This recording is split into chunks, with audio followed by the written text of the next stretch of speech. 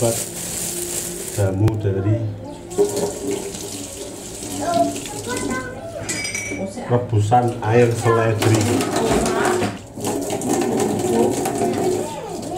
Kalau saya lihat di internet itu rebusan air seledri untuk membersihkan saluran kencing.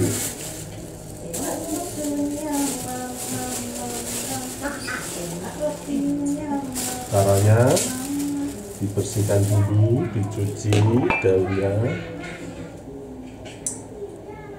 dengan menggunakan ceteng, saring dengan ceteng. Nah, ini namanya ceteng.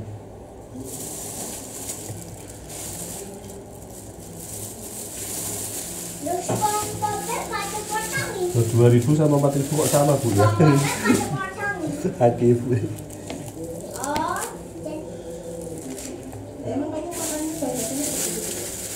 Ini seledri 4000 dapat segini. Tidak dilipat. Dicuci dulu dengan air mengalir.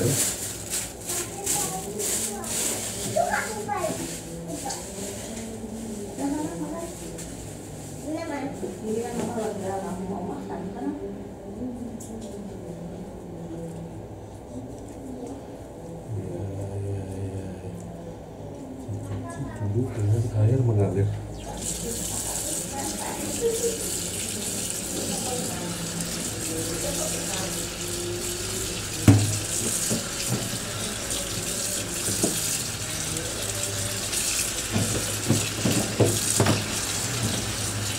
Kalau sudah dicuci, batangnya dibuang.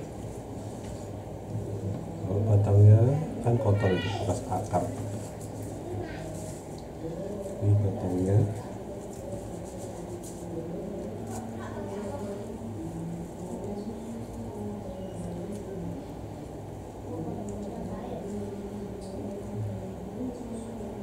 Ini 4000 dapat banyak. Persiapkan tempatnya dulu. Panci.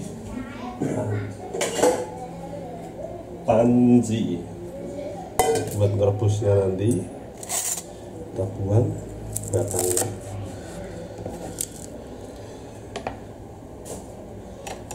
Terus kita cuci lagi biar bersih.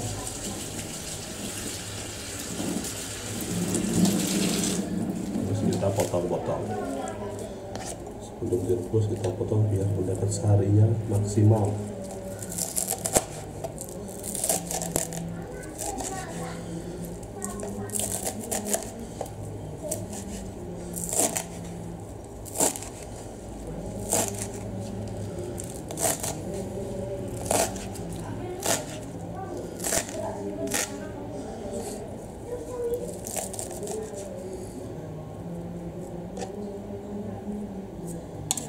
Masukkan ke dalam panci.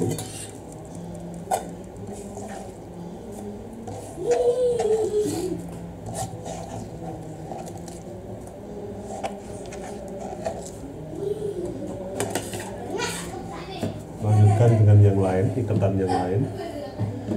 Oh, masih banyak ini. Ini jadi 2 botol besar ini. Kalau segini banyaknya 4000 ini. 4000 rupiah. Ini dulu buang batangnya.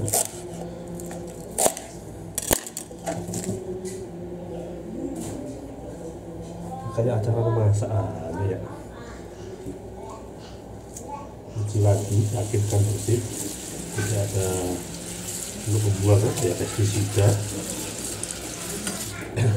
atau yang lain. Tidak apa itu apa bos?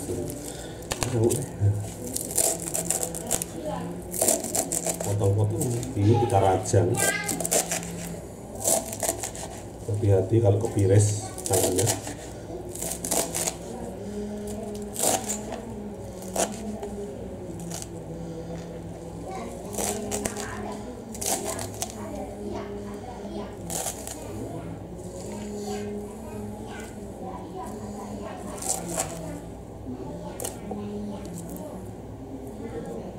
Iriskan ke panci lagi, simpan. kita cuci sisanya, terus kita wajan lagi, wajan atau potong-potong atau kita cincang kayak daging aja ya di sini ya, harus pilek. Nah ini sisanya segini banyak. Woi musik-musik kawan. Ini lagi syuting ini. Nah.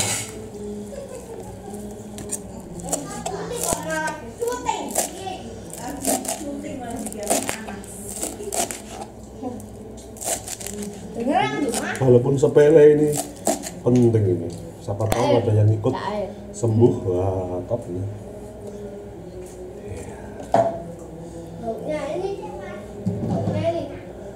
Wah ini jadi 2 panci ini. Oh, ambil panci yang lain.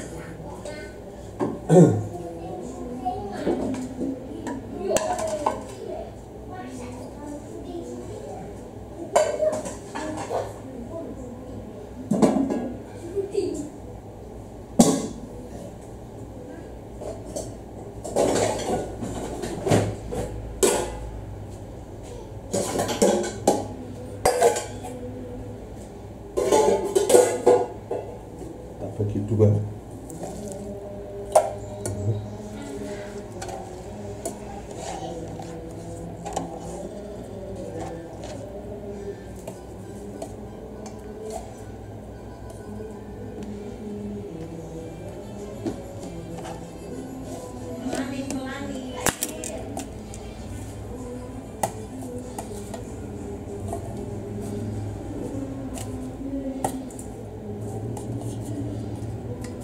Ya, sama banyak ya.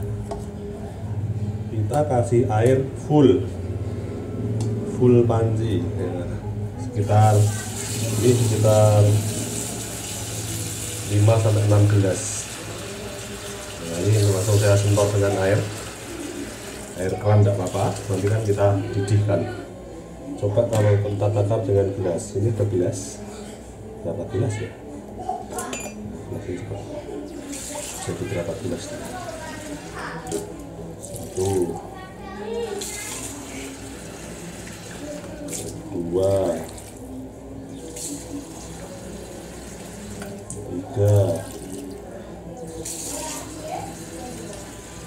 4, 5, bukan pas 6 gelas seperti kayak kata saya tadi, 5-6 gelas. Good, sudah cukup. Terus kita rebus di atas api, rebus di atas api. Taruh mana ini kamera? Kita taruh sini aja, zoom.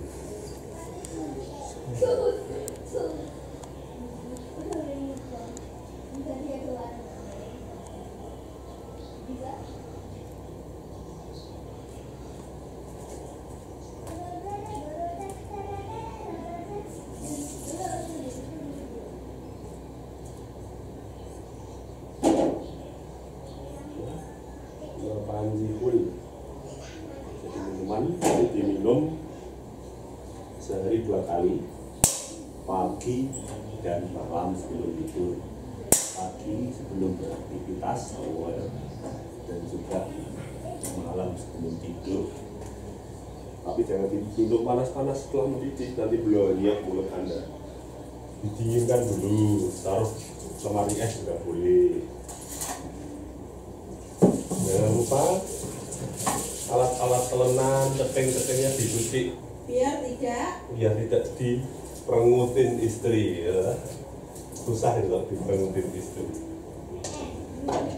Cuci kembali keadaan bersih seperti sedia kala, alright?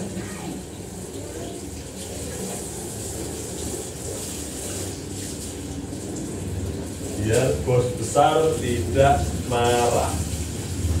Oke, keteng sama telenannya kembali semula ke tempatnya sedia kala. Right? Ini kira-kira ditunggu 10 menit sampai mendidih, kira-kira 10 menit. Bersihkan tempat cucian piring, tapi jangan terlalu bersih. Jangan terlalu bersih.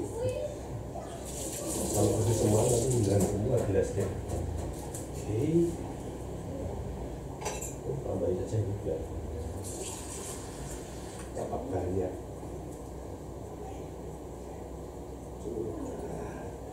Terus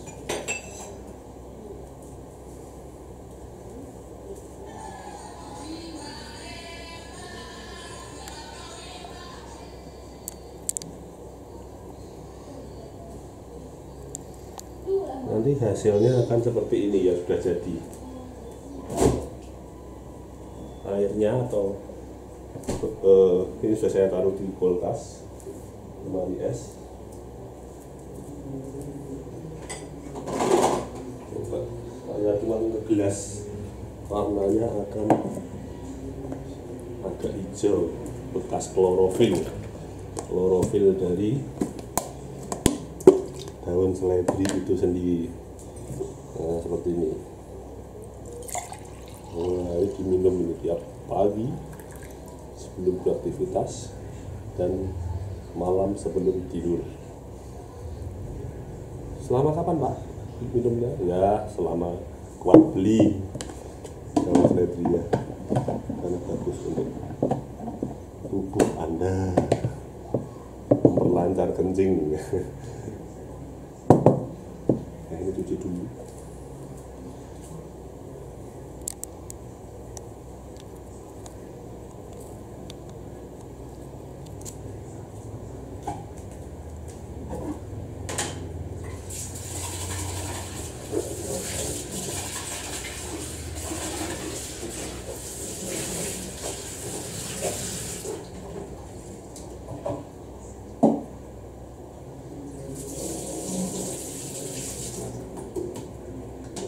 Obat murah sebelum Anda beli obat yang mahal. Jangan sampai beli obat yang mahal. Ini piringnya anak belum dicuci. Cuci dong. Belum cuci murah.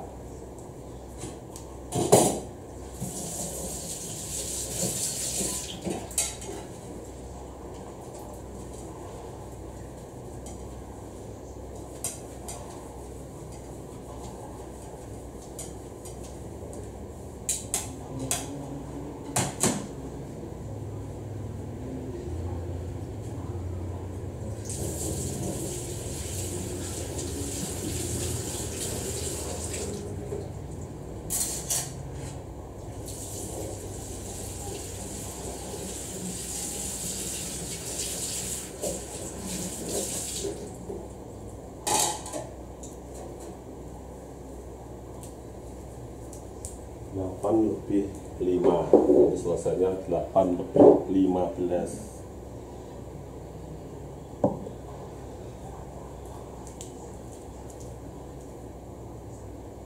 Ini permen apa? Panik lah. Panik tak kira apa? 50 dah. Kalau permen.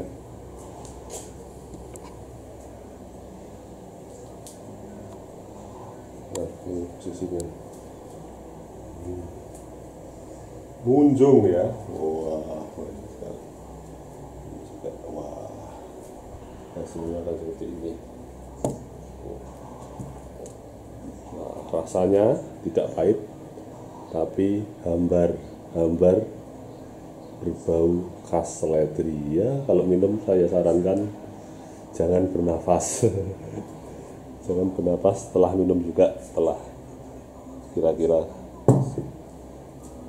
10 detik. Tapi kalau bernafas baunya seperti seledri, kayak minum sop. Oke, demikian. Terima kasih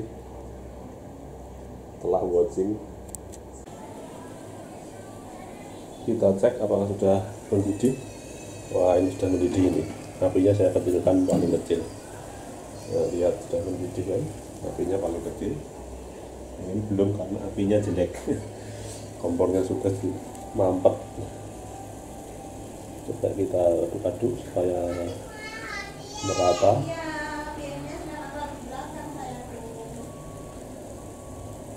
Kita aduk sebentar.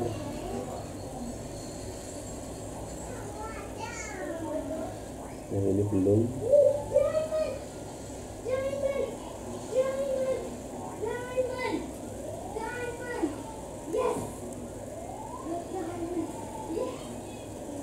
Ini jam. Oh, sudah.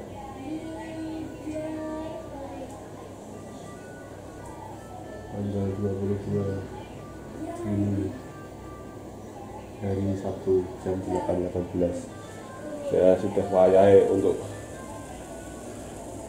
mentas. Kita angkat dari kompor. Aduh lagi coba. Oke, kalau sudah begini matikan, kita dinginkan di udara terbuka, jangan langsung masukkan ke kulkas, nanti bisa rusak kulkasnya. Wih, lupa.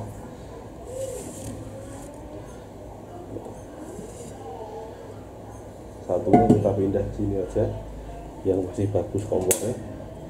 Kompornya jelek banget, kita pindah aja. Berarti aja.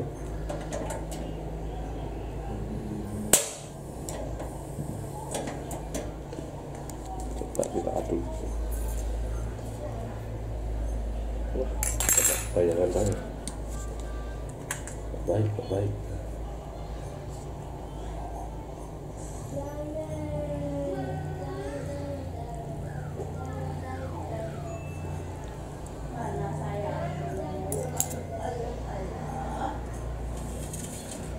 Diamkan sampai dingin, nanti baru kita saring, terus disimpan. Itu nggak ada ini, oh itu. Cuci lah piring.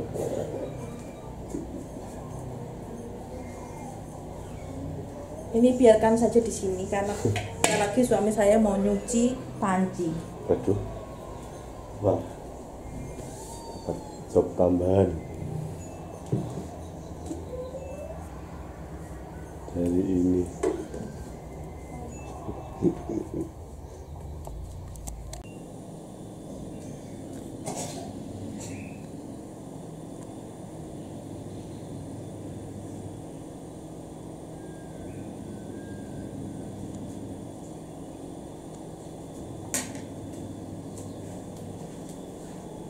Gak habis, masih lanjutkan. Gak enak. Lanjutkan. Jangan gak enak, saya ngomong enak itu apa? Tapi aku merasakan khasiatnya. Wah, mana emang mas sendiri kanil mas, tak ombein saja sih.